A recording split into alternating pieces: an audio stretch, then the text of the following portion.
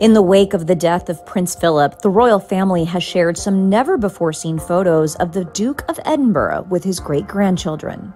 Prince William and Kate Middleton post the photo to their Instagram account with the caption, "Today we share, along with members of the royal family, photographs of the Duke of Edinburgh, remembering him as a father, grandfather, and great-grandfather." Additionally, the Prince of Wales and Duchess of Cornwall tweet 2 photos from the official Clarence House account stating, "Remembering the Duke of Edinburgh as a much-loved father and father-in-law."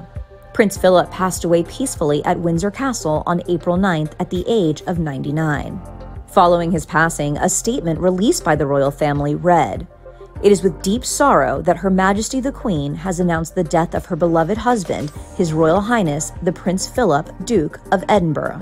A small funeral is planned for April 17th, with only a small number of friends and family allowed to attend due to the coronavirus pandemic. Prince Harry will be in attendance, while Meghan Markle will not be making the trip, as she was advised by her physician not to travel, according to a Buckingham Palace spokesperson.